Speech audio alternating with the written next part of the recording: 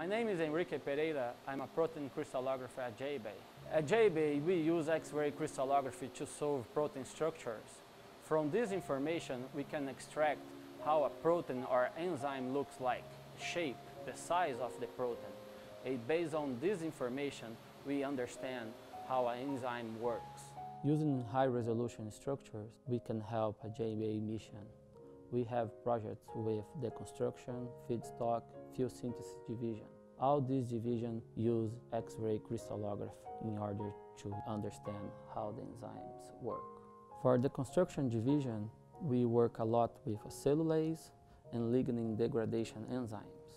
With the feedstock division, we have a project to understand the enzymes related to lignin biosynthesis. Using the high-resolution structure, we can modulate the lignin content in a plant cell wall. We take all the crystals related to JBEI target exposed to the X-ray and solve the high-resolution structure. In order to grow a protein crystals, we use crystallization robots.